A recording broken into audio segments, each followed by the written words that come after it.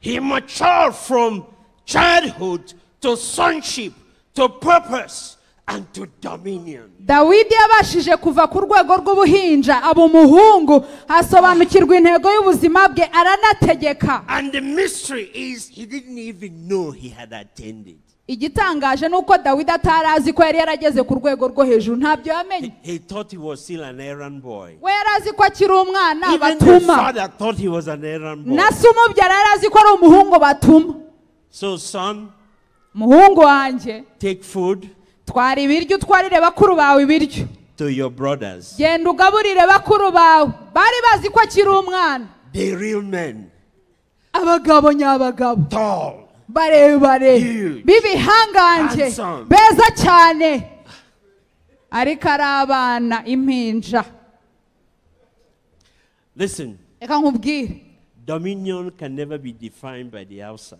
Reka nkubwire ngo gutegeka ntabwo bigaragarira amaso yo hanze. It's what's on the inside. Ahubwo ikiri mu mutima w'umuntu nicyo kigaragaza ko azi gutegeka. When your tail is touched, what do you do? Iyo bagukoze ku mutsi ukora iki?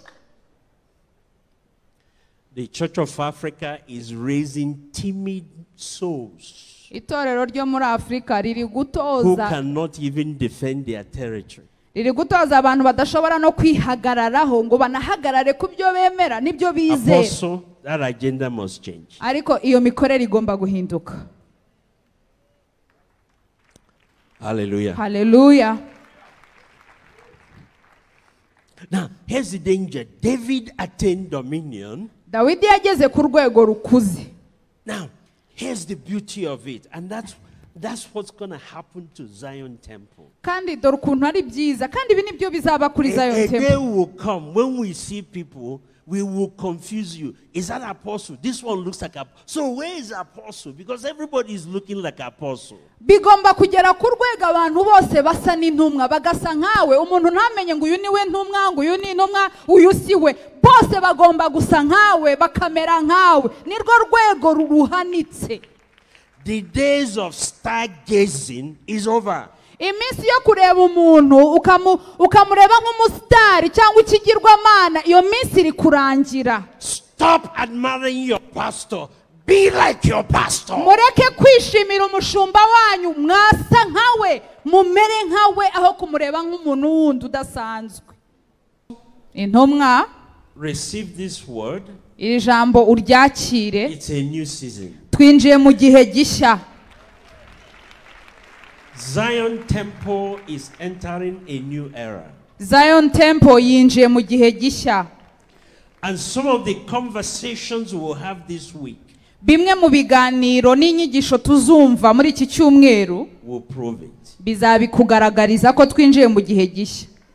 This is the season to preach the full gospel of the kingdom. Iki ni igihe cyo kubwiriza ubutumwa bwiza bw'ubwami bw'Imana. I'm not just speaking to apostle. Ntabwo mbibwiye intumwa I'm gusa, speaking to every man and every woman of God present here today. ndi kubibwira umugabo wese wicaye hano n'umugore wese wicaye hano. To preach the full unadulterated gospel of the kingdom has come.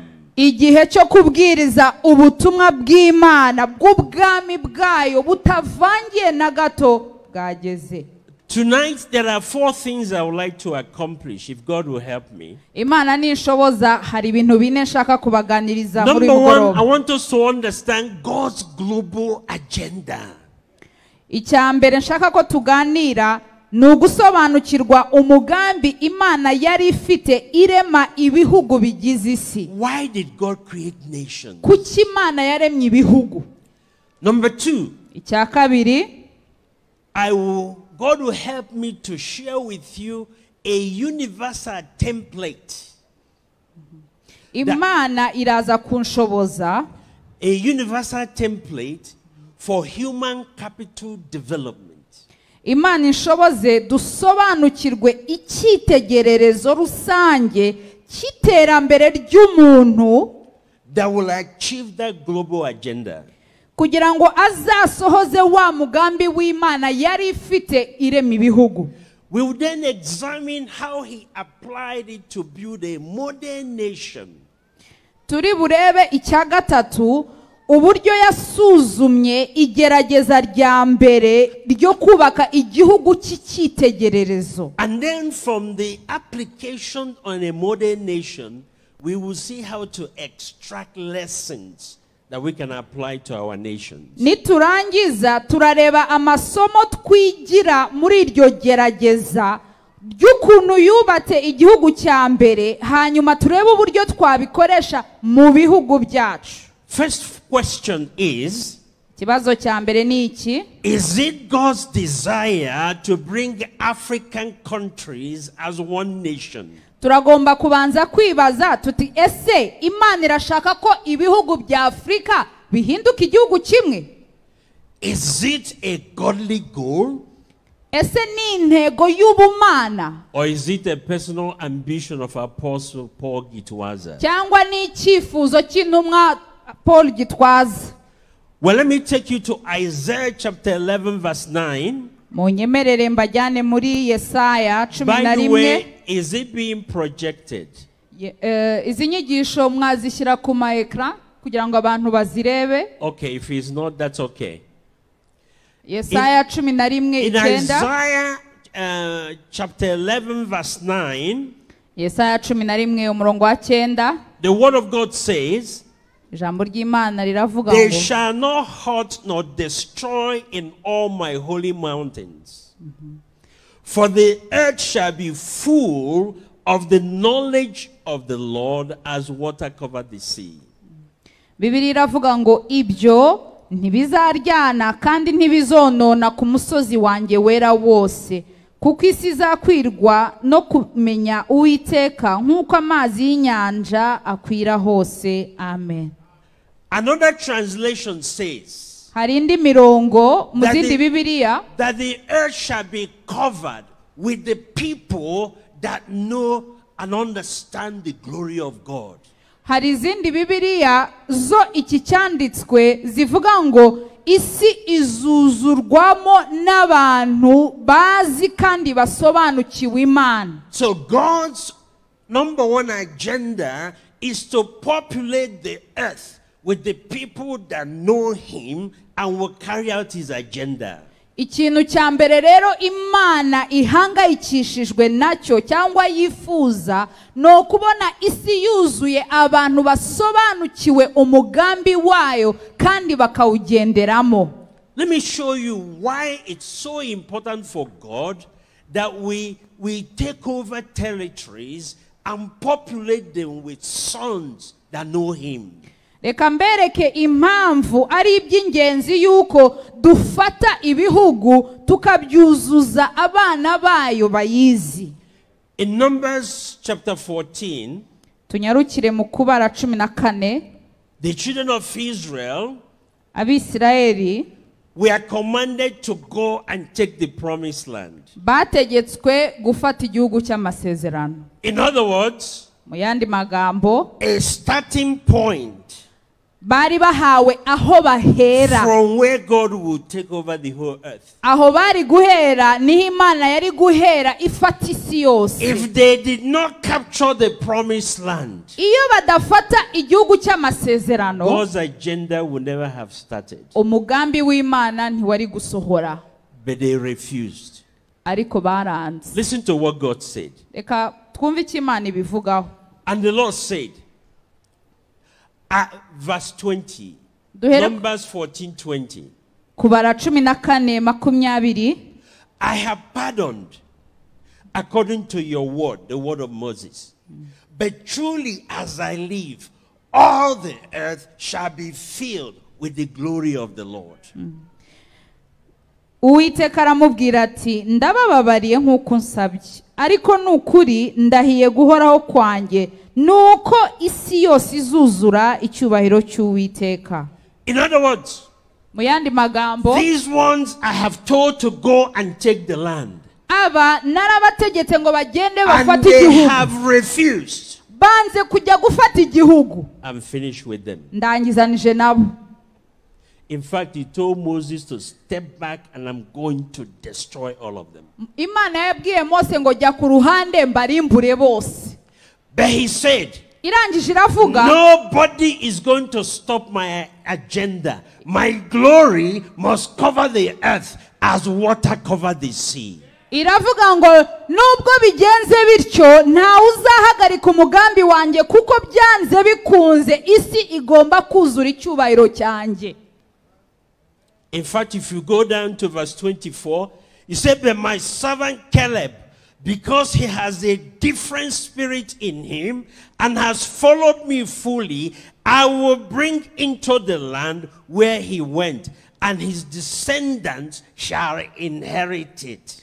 Nusimbuka ku murongo wa 24 w'icyo gice Bibiliya iravuga ngo keretse umugaragu wanjye Kalebu kuko yari afite undi mutima agakurikira uko muyobora muri byose, nzamujyana mu gihugu yagiyemo, urubyaro rwe ruzakigira gakondo. Why will I bless Caleb?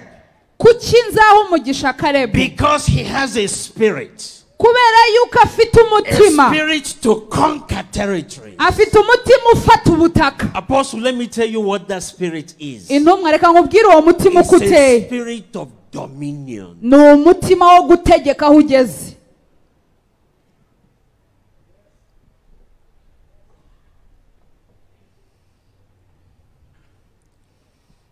God desires to take over nations. Imana irashaka gutegeka ibihugu byose. Why? Kubera iki? The earth is the Lord's. Kubera yuko isi ari And y'Uwiteka. the fullness thereof. Isi n'ibiyuzuyemo byose ni by'Uwiteka. In fact, in Genesis chapter 1 verse 26, Iyo usomye mu Itangiriro igice cya mbere umurongo wa he gave a 26 command.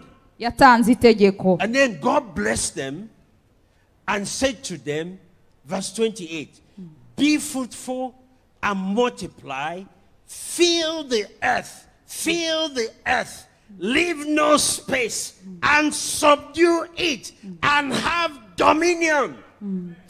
Itangiriro igice cya mbere 28 Bibiliya iravuga ngo Imana ibaha umugisha, Imana irababwira iti mwororoke, mugwire, mwuzure isi. The dominion mandate is not a suggestion. Itegeko ryo kuzura isi ntabwo ari igitekerezo Imana iha abantu. It's a command. Ni itegeko iha abantu. Hallelujah. Hallelujah. But listen to this.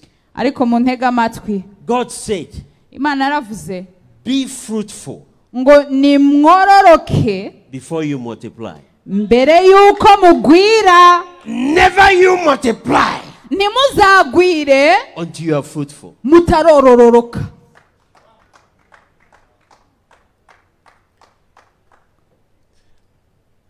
There are actually, fruitfulness is a qualitative term. Kororoka ni barabipima, bafite uburyo babipima, ni ijambo rigaragaza igipimo runaka. Multiplication is a quantitative term.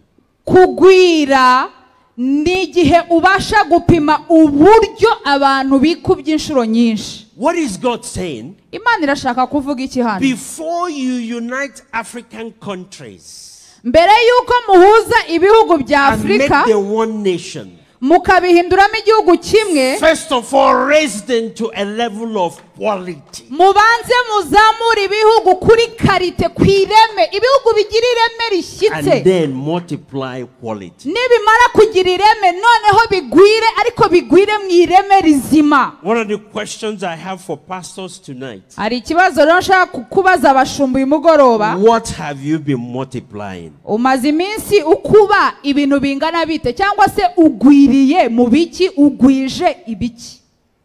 There are actually 4 levels to fruitfulness. 4 levels. Hari inzego enye zo kugwira. I call them the 4 D's of fruitfulness. Mu Cyongereza nzita za da, cyangwa se inzego za da zo kugwira. The beginning level is at a state of bondage. Ariko turabivuga mu Kinyarwanda. A state of ignorance. Urwego rwa mbere ruhera mu kubohwa, igihe umuntu aba kiboshywe. The first step Urwego rwa mbere rwo is going kubohwa from ignorance to deliverance or to enlightenment. urwego rwa mbere rwo kuboha ruba rurimo ubujiji bwinshi, umuntu akava mu bujiji noneho akajya ku rwego rwo kubohoka. If we're going to unite African nations, nimba dushaka guhuza ibihugu bya the first Afurika, step is to deliver them from ignorance. icya mbere dukeneye kujijura abanyafurika. One of the major causes of conflict in Africa is ignorance. amakimbirane ari ku mugabane wacu wa Afurika ashingiye ahanini ku bujiji bw'abanyafurika. You cannot unite unenlightened mind. ntabwo wahuza injiji ngo zibwire ngo zijye hamwe zigire icyo zigeraho. That's why deliverance is the starting point. niyo mpamvu urwego rwa mbere ari ukubohoka. And the deliverance I'm talking about here is the knowledge of Christ, the light. kandi ukubohoka guhera mu kumenya Kristo no kumurikirwa n'umucyo we. The scripture says, in him is the light. That light is the life. ijambo ry'Imana riravuga ngo muri we harimo umucyo kandi umucyo nibwo bugingo. If you're going to bring Africans together, they must come to the light. nimba dushaka ko abanyafurika bahuza nibabanze babone umucyo bamurikirwe. Hallelujah. Hallelujah. But deliverance produces children. ariko rero kubohoka kubyara abana. And children are selfish. abana barikunda. So you need to engage the second level. iyo umaze kubyara abana rero uba ugomba kubashyira ku rwego rwa kabiri. Discipleship. kubatoza ngo babe abigishwa. Discipleship gutozwa kuba umwigishwa takes children to sonship.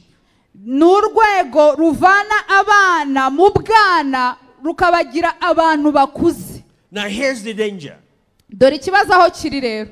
Apostle, I don't know. I just feel like I'm talking to you. intumwa mbabarira ko ndumva nshaka Because kukuganiriza. there must be a shift, major shift. kuko in Zion hagomba Temple. kubaho impinduka Major igaragara shift. kandi ikomeye muri Zion Temple. You know the danger of deliverance? uzi ikibazo cyo kubohoka? It produces children. kubohoka kubyara abana. You can't build anything with ntabwo children. wagira ikintu wubaka wujuje abana. All they are thinking about their stomach. impinja zireba inda ziba ziteganya icyo ziri burye. Now, here's the danger. dore ikibazo rero. If you multiply at that level, iyo ugwije abana gusa you create a nation of children. ugira igihugu cy'impinja gusa. And you cannot succeed with children. ntushobora gutera imbere wujuje impinja. All you do is multiply trouble. ubu kuba ibibazo ugwiza ibibazo iyo ugwije impinja. Your church may be full with 10,000 of them. ushobora kubaka itorero ry'abantu 10,000 ariko b'impinja. And you're bragging that I have a 10,000 seat. noneho nk'umupasiteri ukavuga ngo mfite abakristo 10,000 turi itorero rikomeye kandi ari impinja ugwije. But all they are children. ugwije impinja 10,000 Because you're multiplying children. kubera ko urwego rwo kugwira uriho ni But if you urugwiza will impinja. invest ariko nubashyira mu and raise mwanya them to be sons, ukabigisha bakaba abahungu and then bashyitse you multiply at that level, nabo ugakuba kuri urwo rwego rw'abahungu bakuze, at least you multiply mature people byibuze uri kugwiza abantu bakuze that can walk with you. mwaganira mugakorana ibifatika. Most churches in Africa are multiplying children. ikibazo dufite mu matorero yo muri Afurika, I'm bragging about how many children they have enslaved in their buildings. ikibazo amatorero yo muri Afurika afite nuko agwije impinja. abashumba b'ayo matorero bakishimira impinja bagwije bafungiranye mu nsengero zabo ngo dufite abakristo benshi kandi bagwije impinja. And I challenge you, every member of Zion Temple, naje rero kubabwira no kubahiga abakristo arise from childhood and be mukure mature. mure ku rwego rw'ubuhinja mukure. God can never build a nation of children. Imana ntishobora kubaka igihugu cy'impinja. Hallelujah. Hallelujah. Apostle, you invited me, right? Intumwa ni wowe wantumiye. So I must speak. Nanjye ndavuga. Now, the danger of just stopping at the sonship level. Reka rero nkubwire ikibazo kiba iyo ugarukiye ku rwego rw'abahungu bakuze n'abakobwa. You have produced people who now understand the Bible. Noneho ku rwego rw'abakuze uba ufite abantu basobanukiwe Bibiliya. They can quote the scripture. Bashobora no kuvuga ibyanditswe. In fact, they know who is a good teacher and who is not a good preacher. Abo rero baba bazi kumenya ngo umwigisha mwiza n'utari umwigisha mwiza. But they don't understand purpose. Ariko ntibasobanukiwe intego y'ubuzima bwabo. So they'll be fighting with you for the pulpit. Abo rero mutangira kurwanira gatuti kuko bumva bamaze kugera ku rwego rw'abakuze. It's my turn to preach. Bakavuga ngo nanjye hageze ko mbwiriza amaze gukura. Because they think that purpose is the pulpit. Kuko bo bumva ko intego y'ubuzima ari uguhagarara hano And they are ukagaragara. excellent in knowing who is a good preacher. Baba That one bazi. is good. Baba bazi abavugabutumwa beza bazi kujonjora ijambo. Maturity without direction. Gukura kudafite intego nuko kumera. I'm sorry to say majority of the Bible schools are full of them. Mumbabarire ariko amashuri yigisha theology menshi. Godly principles that they don't even know how to apply in the real world. Amashuri menshi yigisha theology abyara abantu bakuze ariko badafite intego, batazi gufata ya mahame ngo bayashyire mu bikorwa. Apostle, Intumwa, you will make sure I leave Rwanda safe. mbabarire mve mu Rwanda nkiri amahoro ntafitanye ikibazo n'umuntu wese. Somebody shout hallelujah. Hagira umuntu uvuga ngo hallelujah. So that's why you must go from deliverance to discipleship that produces sons. But don't stop there. Niyo mpamvu ugomba kuva ku rwego rwo kubohoka ukava mu buhinja ukagera ku rwego rw'abakuze ariko ntugarukiraho. At that point is when God will say, today you are my son. I've now begotten you. Now ask, so I can tell you your purpose.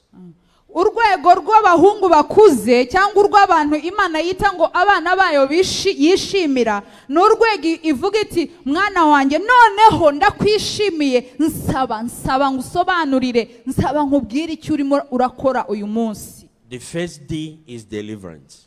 Urwego rwa mbere ni ukubohoka. And we must do it. Tugomba kubohoka, tugomba kubikora. The second D is discipleship. Urwego rwa kabiri ni ugutoza abantu kuba bigishwa. Abantu bakaba bigishwa. Urwego rwa gatatu ni ugusobanukirwa intego y'ubuzima bwawe. Ask of me. Nsaba, I will give you nations. Ndaguha amahanga. Very few churches take their members to that third level. Na matorero make cyane ageza abantu ku rwego rwa gatatu. Let me tell you the danger. Reka mbabwire ikibazo. So they are matured and to be sung quite all right. Barakuze babaye abigishwa. But God wants to send them in the business sector. Ariko Imana irashaka kubohereza ku musozi w'ubucuruzi. But they will use them to go and start a branch. Ku Imana izabakoresha ngo bajye gufunguza. So when he gets there, iyo ageze kuri uwo musozi, he starts a branch agatangiza branch and turns it into a business. Ariko ntakora ubucuruzi nyabucuruzi. Because that's his gifting. Kuko siho impano ze ziri.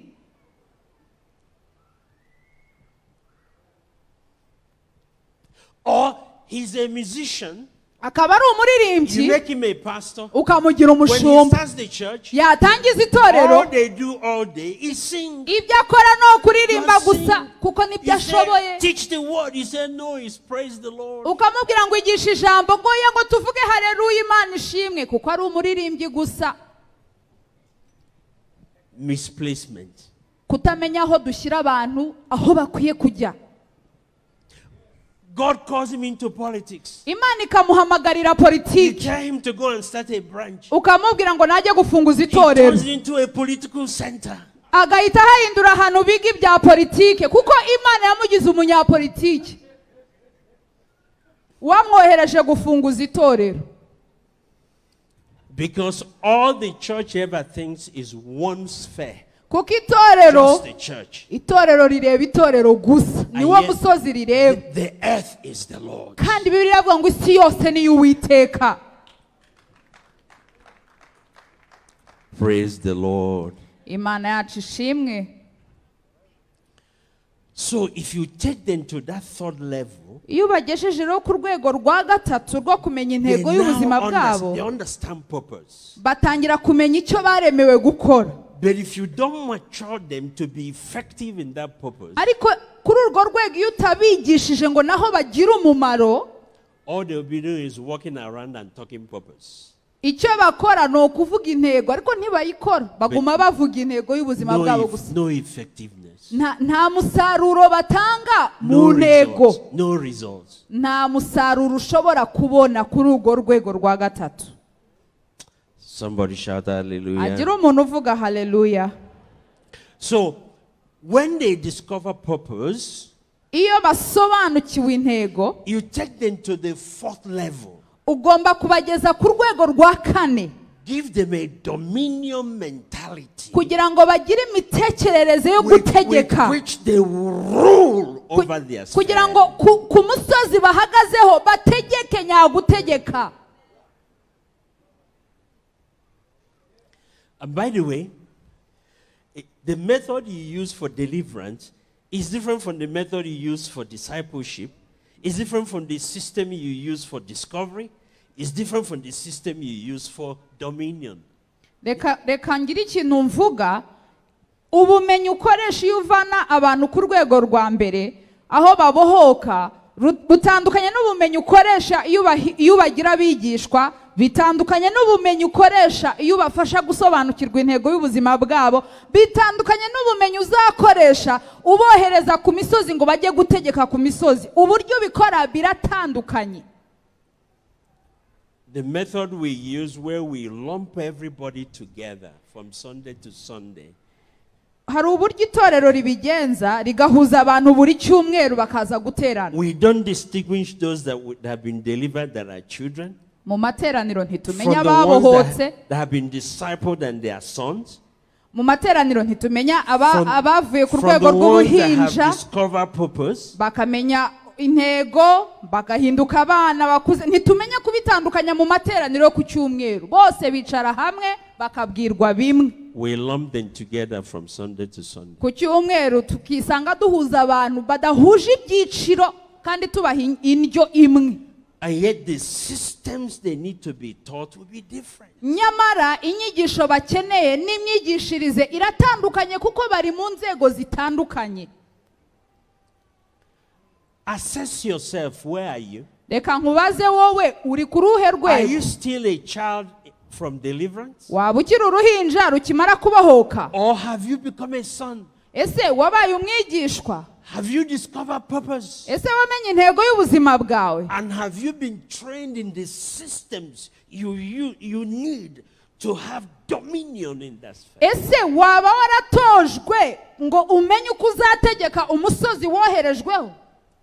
Apostle, intumwa, if we don't move to level 3 and 4, nitutagera ku rwego rwa gatatu n'urwa kane, the African church, not only will we continue to struggle, they will not be able to address issues, global trends that are about to engulf us very soon. intumwa, itorero ryo muri Afurika niritagera ku rwego rwa gatatu n'urwa kane rizamirwa bunguri n'ibigiye gutera isi. Let me show you reka ngire icyo nkwereka how Israel applied this model. uburyo Isirayeli yakoresheje uru rugero. God called Abraham Imana yahamagaye at Aburahamu, the age of 75. yari afite imyaka 75, iramubwira ngo From your vaho, people. va mu bwoko bwawe. Why? I want to give you a new mindset. kubera iki? ndashaka guhindura imitekerereze yawe, vaho uri. I want to deliver you. ndashaka And I kukubohora, want to disciple you. ndashaka I want kugutoza, to show you purpose. ndashaka kukwereka intego yawe, And give you a dominion mentality. ndashaka kuguha with which to deal. imitekerereze y'abategeka isi. So when God called Abraham, he left. That's deliverance. igihe Imana yahamagaye Aburahamu agahaguruka yari He abohotse left everything and Asig- followed God. asiga byose inyuma akurikira Imana. But when he left, he was still a liar. ariko igihe yahagurukaga yari He akiri was still umubeshyi, very fearful. yari akiri umunyabwoba. God had to deal with all of that. byasabye Imana ko igenda imukuraho ikintu ku kindi, ikintu ku kindi. It took God byasabye ko Imana almost 25 years to bring Abraham from deliverance to dominion. byasabye Imana gufata imyaka 25 ivana Aburahamu ku rwego rw'ubuhinja kugeza ku rwego rwo gutegeka. I don't have time to show you all the struggles. Even, let me just talk about discovering purpose. When Abraham matured and became a son, God changed his name from Abram to Abraham. ntabwo mfite umwanya wo kujya muri izo nzego zose, ariko reka mbahe urugero ruto. igihe Aburahamu yavuye ku rwego rw'ubuhinja akaba uwatojwe n'Imana, Imana yahinduye izina ry'imwita Aburahamu. But he still didn't understand purpose. ariko nubwo yitwaga Aburahamu ntiyarasobanukiwe intego He was still y'ubuzima bwe. asking God to bless Ishmael. yari akirimo gusengera Ishimayeli ngo Imana imuhe umugisha. Oh, that Ishmael may live. Mana Ishimayeli azabeho. God said, Ishmael is not my purpose in you. Imana iramubwira ngo ariko In Ishimayeli siwe natoranije, Isaac shall you be named. Isaka niwe natoranije kandi niwe uzitirirwa, ntabwo ari Ishimayeli. There's still a lot of churches that are holding on to Ishmael. hari amatorero akigundiriye Ishimayeli kandi Imana yarabahamagariye kureba Isaka.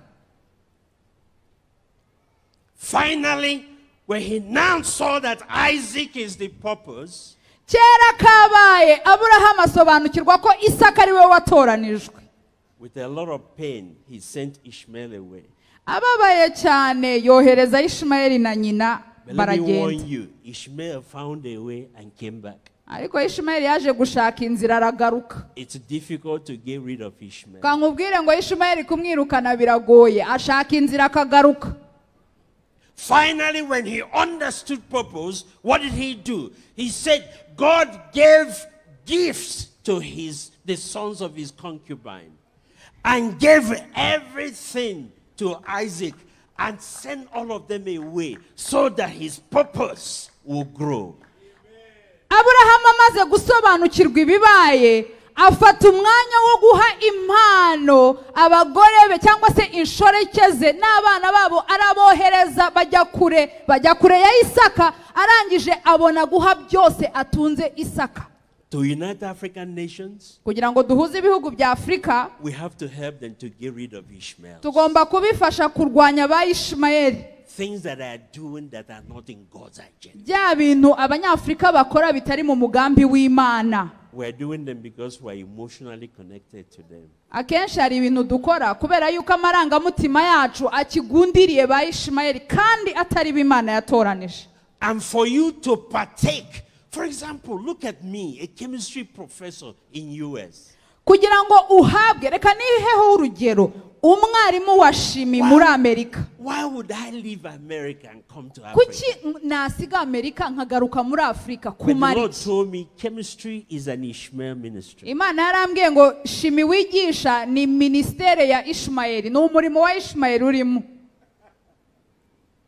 It's something that you gave birth to when you didn't know me intimately. wabyaye shimi, wisanze muri shimi kubera ko utaruzi n'umugambi nakuremeye. Ishmael looks very good. reka nkubwire ngo Ishimayeli aba ari mwiza, asa neza.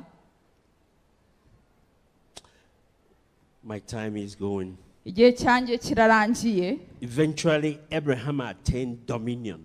Aburahamu yageze ku rwego rwo gutegeka. His next challenge ikigeragezo yari is to afite, make sure that Isaac acquires that dominion mentality. ikigeragezo yari afite cyari cyo So he kugeza had to take Isaac from deliverance to discipleship to purpose discovery and to dominion. ikigeragezo yari asigaranye cyari cyo kurera Isaka ngo nawe amuvane ku rwego rw'ubuhinja nawe amugeze ku rwego rwo gutegeka. Not only that, the scripture said that Abraham had actually developed a system to command his children and children's children to always have a dominion mentality. Aburahamu yageze ku rwego, Bibiliya iravuga ngo yageze ku rwego atoza abana be inzira z'Imana, abana be n'abuzukuru n'abuzukuruza be. Yari yarashyizeho imikorere yo gutoza abamukomokaho. You cannot build a successful African nation with timid mentality. Ntabwo wakubaka igihugu cya Afrika gishyitse abantu bakitinya, bagifite ubwoba. The greatest responsibility of every generation is to make sure the next generation you're handing over to have a dominion mindset. Inshingano za mbere dufite nk'Abanyafrika no gukora imirimo tugatoza abazadukomokaho gutegeka cyangwa se gukomereza muri bya bindi twubatse. Even till today, uyu munsi now, no generation in Israel is left weak. Uyu munsi muri Isirayeli nta munyantege nke ubayo. To leave next generation weak is a failure. Iyo abagukurikira cyangwa abagukomokaho badafite imbaraga uba waraneshejwe. So Abraham made sure that Isaac got it. Isaac made sure that Jacob got it.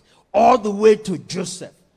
Everybody, in fact, Moses said, "I become a god to Pharaoh." Aburahamu yakoze ibishoboka ngo Isaka nawe ategeke, Isaka nawe akora ibishoboka kugira ngo Yakobo nawe ategeke, Yakobo nawe akora ibishoboka byose kugira ngo abamukomokaho bakomere bategeke. Bibiliya iravuga ngo Mose yarahagaze nk'Imana, kandi Mose yari umwuzukuruza wa Aburahamu, ngo yahagaze nk'Imana imbere ya Farawo. Every one of you will attain dominion mentality. Buri muntu wese wicaye hano ahabwe imitekerereze yo gutegeka, ndetse n'abamukomokaho nabo bazategeke. Every man, woman created of God has a dominion seed in you. Kubera yuko icyaremwe cyose gifite imbuto yo gutegeka cyakuye ku Mana. But is a seed with which to do good. Ariko ni imbuto yo gukora ibyiza. Praise the Lord. Imana ishimwe. And this continued. Every generation in Israel, make sure they train anything they need to do to make sure that before they die, the next generation has that rulership mentality. Abisirayeli niko bakora, niko batekereza abana babo. Urubyaro rukurikiye ruratozwa, n'urundi rugatozwa. Gahunda nuko Abisirayeli bagomba gutegeka, hatazigera habura umutegetsi muri Isirayeli. A leader that loves his people will bring them to dominion level. Umuyobozi ukunda abantu ayoboye azamura bato kugira ngo nabo bageze ku rwego rwe rwo gutegeka. That's how you sustain what you have built. Ubwo nibwo bwonyine buryo wasigasira ibyo wubatse. Leaders that don't develop their people, they're actually plotting their own failure. Abayobozi badategura abantu babo baba babategurira kunanirwa no kuneshwa. And that's what happened with the Joshua generation.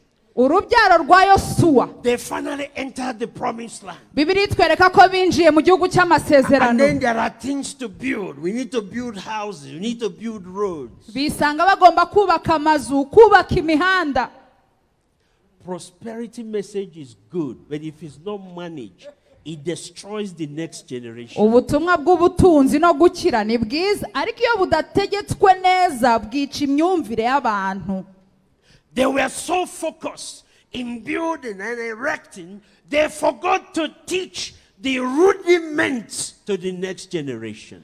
Abantu binjiranye na Yosuwa mu gihugu cy'amasezerano bihutiye kubaka amazu n'imihanda, bibagirwa gutoza abana babo ibyibanze byari kuzakenerwa ba Yosuwa barapfuye. You know, I haven't been in Rwanda for 5 years. Maze nk'imyaka 5 ntagera mu And I Rwanda. came in today and said, my God. Uyu munsi nitegereje u Rwanda ndavuga nti Even Mana, some roads I knew before, imihanda there are nari nzi beautiful buildings everywhere. hubatsemo amazu akomeye, imitamenwa. And I started clapping. Nakomeye amashyi iki gihugu. But I said to myself, Ariko navuze I nti, hope in building the high rises, you haven't forgotten the rudiments that brought you here. navuze nti nubwo izi nyubako ziri kubakwa, nizere ko harimo gutozwa abazasigasira izi nyubako zubakwa.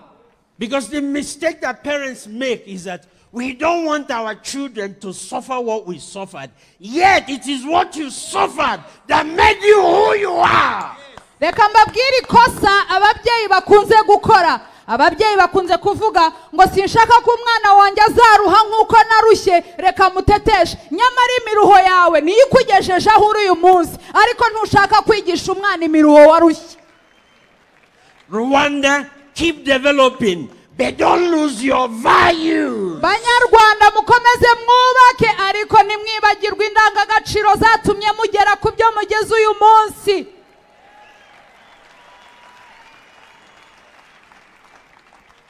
And so the Joshua generation, Bibiri iratwereka ngo abakomotse kuri Yoshua they got caught up in all the new buildings, bishimiye amazu the new n'imihanda, cars, bagura the imodoka high nziza, rises, bahabwa icyubahiro mu and gihugu, they didn't teach their children bibagirwa gutoza abana babo, what brought them to where they were. bibagirwa kubabwira aho banyuze kugira ngo bisange mu gihugu cy'amasezerano. And when they were all gone, Igihe Yoshua n'abari kumwe nawe bavuyeho, they went back to slavery. Abisirayeli basubiye mu bubata, They lost their dominion mentality. batakaje umwuka wo gutegeka.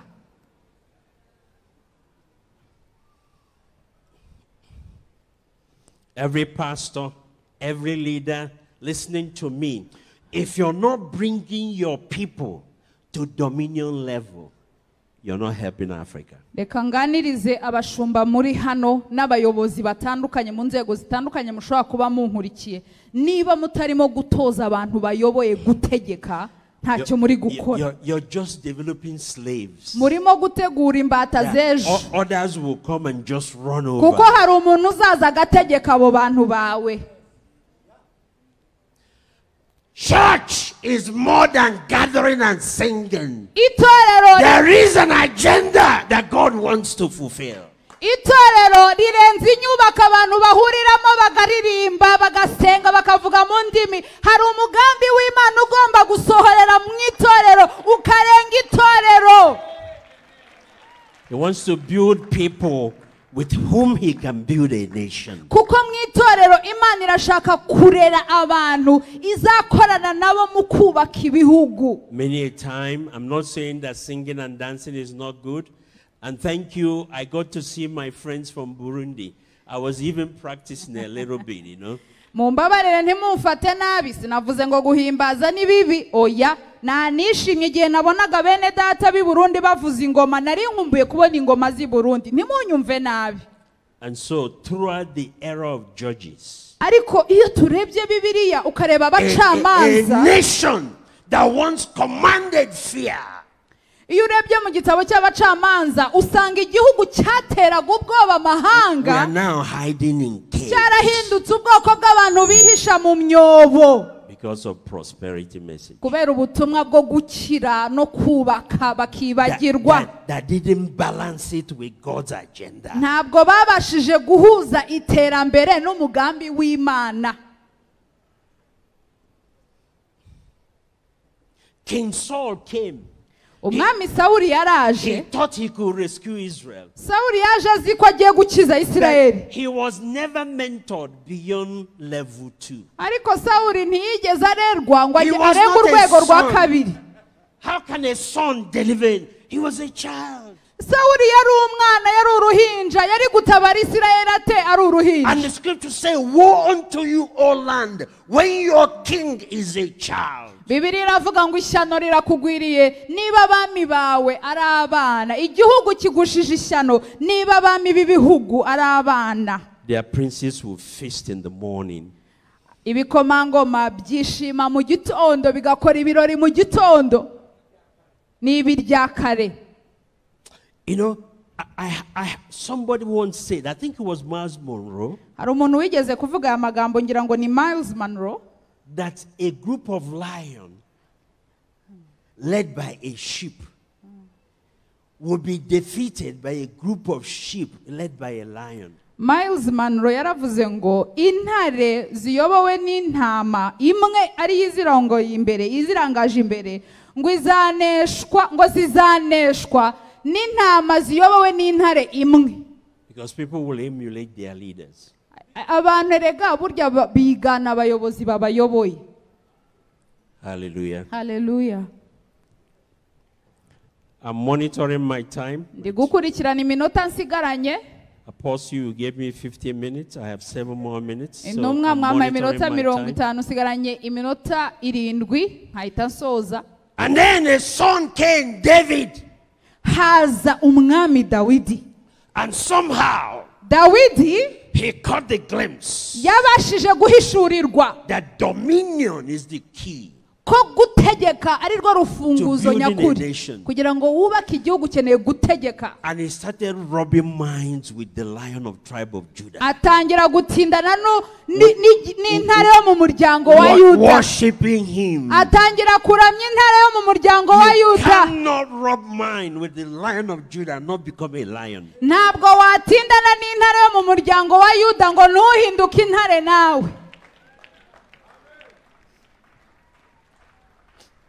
He matured from childhood to sonship to purpose and to dominion. Dawidi yabashije kuva ku rwego rw'ubuhinja aba umuhungu asobanukirwa intego y'ubuzima bwe aranategeka. And the mystery is he didn't even know he had attained. Igitangaje nuko Dawidi atarazi ko yari yarageze ku rwego rwo hejuru, ntabyo yamenye. He thought he was still an errand boy. We yarazi ko akiri umwana Even the batuma. father thought he was an errand boy. Na se umubyara yarazi ko ari umuhungu batuma.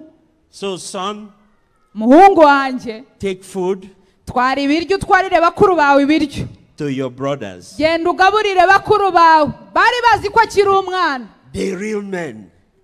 Abagabo nyabagabo. Tall. Barebare. Huge. B'ibihanganje. Handsome. Beza cyane. Ariko ari abana impinja. Listen. Reka nkubwire. Dominion can never be defined by the outside. Reka nkubwire ngo gutegeka ntabwo bigaragarira amaso yo hanze. It's what's on the inside. Ahubwo ikiri mu mutima w'umuntu nicyo kigaragaza ko azi gutegeka. When your tail is touched, what do? Iyo bagukoze ku mutsi ukora iki? The Church of Africa is raising timid souls Itorero ryo muri Afrika riri who gutoza. cannot even defend their territory. Riri gutoza abantu badashobora no kwihagararaho ngo banahagarare ku byo bemera n'ibyo bizera. Apostle, that agenda must change. Ariko iyo mikorere igomba guhinduka. Hallelujah. Hallelujah. Now, here's the danger. David attained dominion. Dawidi yageze ku rwego rukuze. Now, here's the beauty of it. And that's what's going to happen to Zion Temple. Kandi dore ukuntu ari byiza kandi ibi nibyo bizaba kuri Zion A day Temple. will come when we see people, we will confuse you. Is that apostle? This one looks like apostle. So where is apostle? Because everybody is looking like apostle. Bigomba kugera ku rwego abantu bose basa n'intumwa bagasa nkawe, umuntu ntamenye ngo uyu niwe ntumwa, ngo uyu ni intumwa, uyu siwe. Bose bagomba gusa nkawe, bakamera nkawe. Nirwo rwego ruhanitse. The days of stargazing is over. Iminsi yo kureba umuntu ukamureba nk'umusitari cyangwa ikigirwamana, iyo minsi iri kurangira. Stop admiring your pastor. Be like your pastor. Mureke kwishimira umushumba wanyu, mwasa nkawe, mumere nkawe aho kumureba nk'umuntu wundi udasanzwe.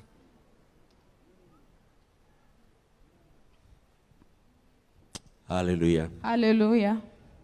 And so, just as I'm winding down, Dusoza. you know why David succeeded? Muzi impamvu Dawidi yabashije gutsinda no kunesha. He took a group of nobodies. Dawidi yafashe abantu batazwi, By the time he finished with them, ariko atindana nabo. they were like him. Yagiye kurangizanya nabo bangana They nawe. were called mighty men of God. Bose bari abagabo bakomeye.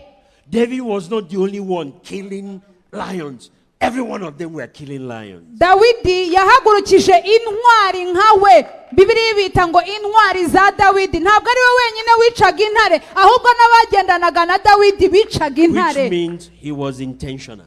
Bivuze iki? Bivuze ko yakoraga ibintu abishyizeho umutima. You must rise to dominion. Mwese mugomba kugera ku rwego rwo Nobody gutegeka. around me nta muntu ugomba Would I kunzenguruka allow to wallow in mediocrity? nta muntu tugendana njya nemerera gukora ibintu bidashyitse bituzuye oya. That's the new Africa we're going to build. Iyo niyo Afrika dukeneye, niyo dukeneye kubaka. We will take time to, yes, we'll do evangelism. We will win them. Yego tuzababwiriza we bakizwe, won't stop there. ariko ntituzagaruke We ku will gakiza. disciple them. Tugomba kubageza ku rwego rwo gukura. If we have to kill them, I'd rather die in discipleship than remain a child. Umva nkubwiza ukuri, napfuma mpfa ndi umwigishwa aho gupfa ndi uruhinja.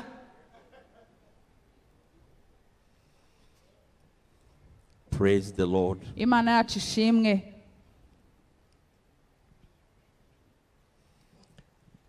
In the nation of Israel, Iyo turebye igihugu cya Isirayeli, David made sure Dawidi yakoze ibishoboka that byose every tribe ko buri muryango had mighty men. wari ufite abanyembaraga. So he populated the tribes.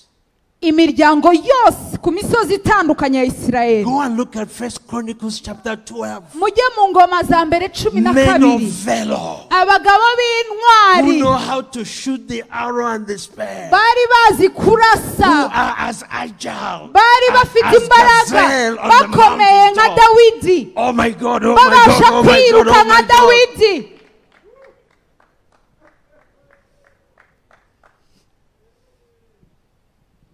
Everywhere, Hose people with dominion mindset. hari abantu bafite imitekerereze yo gutegeka. How did God honor that? Imana yabubahishije ite? His first glory, house of glory, manifested. Icyubahiro cyayo cyarigaragaje.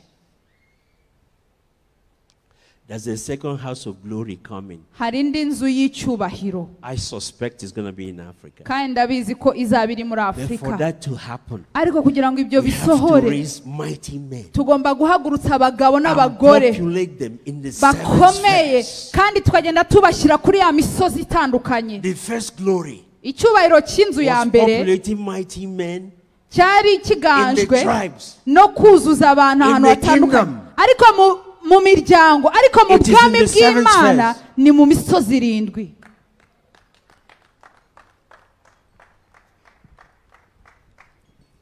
Praise the Lord. Imana ishimwe. My time is up. Igihe cyanjye kirarangiye. Yes, we're going to build Africa. Yego tuzubaka Afurika, But not Africa that has all this tribal mentality. ariko ntabwo dushaka Afurika icitsemo ibice kubera amoko. We will build Africa Tuzubaka with the Afurika people whose mindset has been refined. irimo abantu imitekerereze yabo yahindutse burundu. Who no longer look at self according to tribes. Abanyafurika batirebera mu bwoko bwabo, But people who see themselves according to the purpose of God. ahubwo abantu birebera mu ntego n'umugambi w'Imana ku buzima bwabo. And that's what I will pray and believe God for. Ibyo nibyo ngiye gusengera kandi ndizera ko Imana izabikora. What am I trying to say? Ni iki nshaka kuvuga?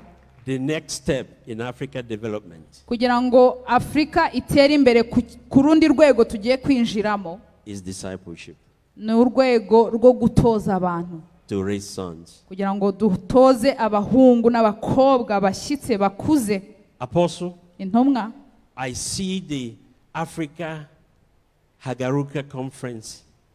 All these men of God you are mentioning, they are coming. I see a time when they come, they will come with their sons. Some in governance, some in business, some in after this general section tomorrow, all the sons in business will meet together.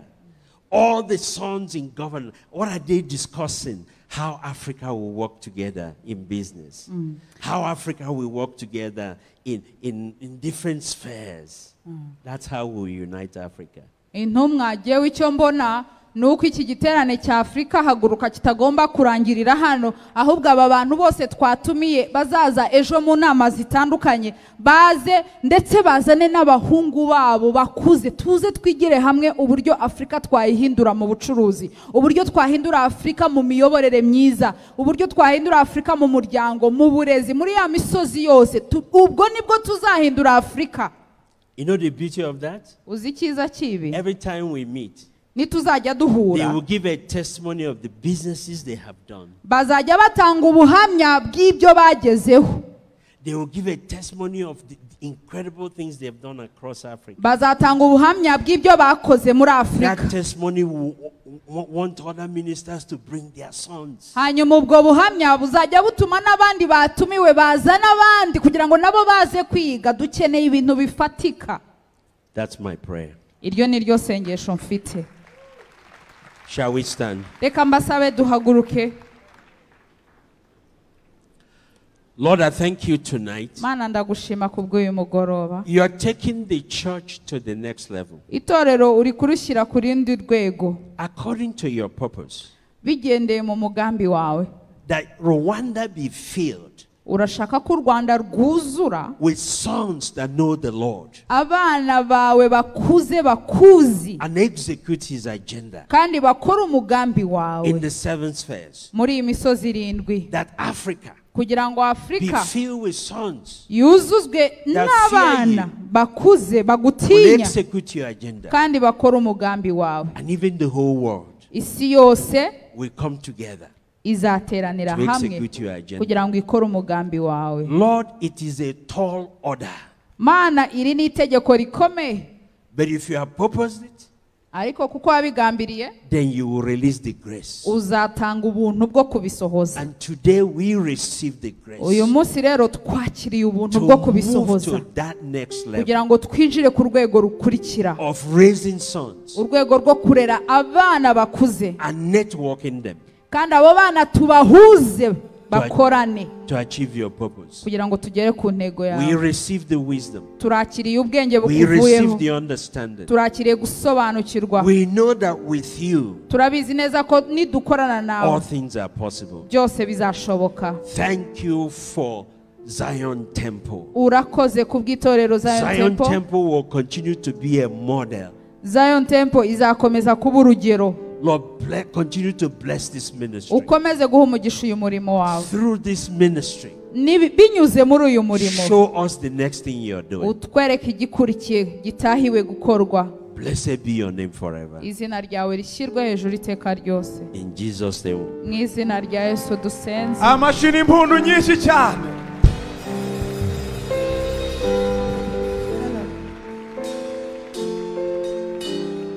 Mbega mwafashijwe. Have you been blessed? Ndabizi twatize ni mumbu umuntu umwe gusa mwicara umuntu umwe. You may be seated. Thank you. For a minute. Give me 1 minute. Imana iguhe umugisha. May God bless you. Za dezine. 4 D's. Murazibuka? You remember them? Iya mbere ni iyi. What's the first one? Deliverance. Deliverance.